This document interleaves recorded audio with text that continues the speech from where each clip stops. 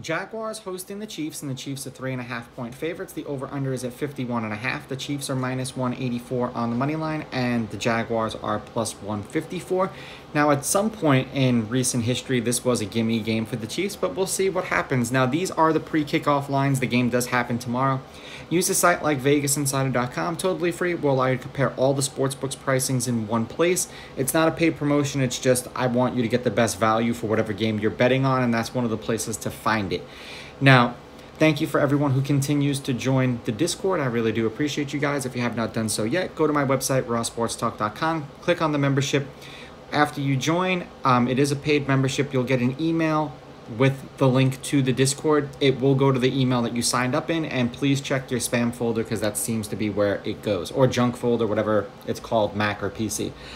Now, head-to-head, the Chiefs are 8-2 against the Jaguars in their last 10.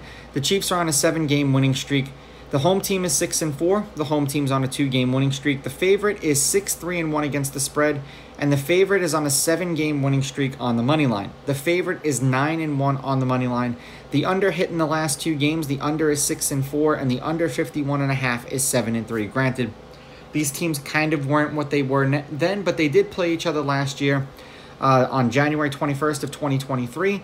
The Chiefs won that game 27-20. But they were 10-point favorites, so they didn't cover. The Jaguars are 7-1 against the spread in their last 8 games. They're 7-1 straight up in their last 8 games. They are 2-6 against the spread in their last 8 when playing Kansas City. They're 0-5 straight up in their last 5 when playing Kansas City. Obviously, if the Chiefs are on a 7-game winning streak. The Chiefs are 8-1 straight up in their last 9. The loss last week kind of set them back a little bit.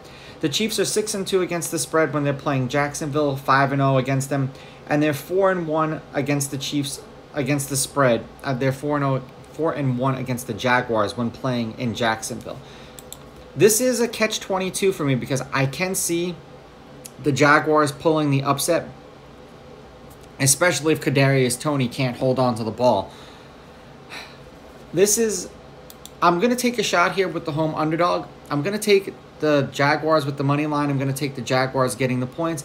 And I will go over in this game. I say that eventually all streaks will have to come to an end. So at some point, the Jaguars are going to beat the Chiefs. It'll be a sucky way for them to start the season, but we'll see.